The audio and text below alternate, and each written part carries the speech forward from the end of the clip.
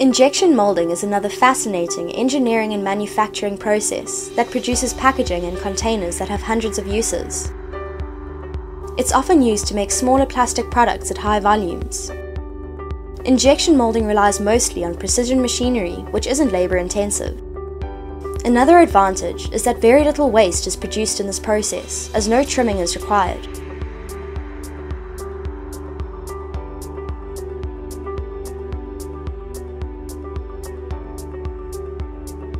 The raw material, in granular form, is fed via a hopper into the feed barrel, which is heated to help melt the granules and evenly disperse the colorant, called master batch.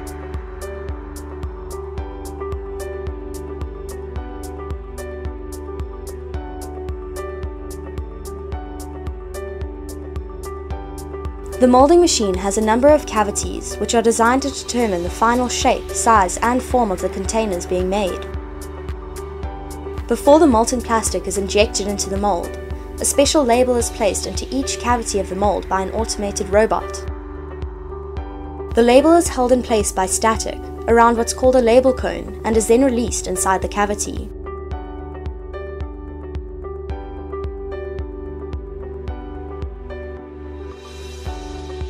Once the label is in place, the molten plastic is injected under pressure into each cavity and fills the cavity between the two mold halves. Once the cavity is filled, the molds are cooled. This allows the plastic to retain its shape before the mold halves separate and the plastic components are ejected.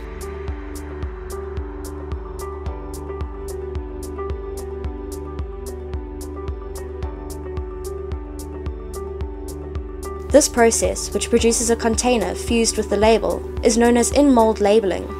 It's a very convenient and useful process for manufacturers of products such as yogurt, ice cream, and margarine. The final product is now ready to be packaged and distributed to the manufacturer who will fill the container.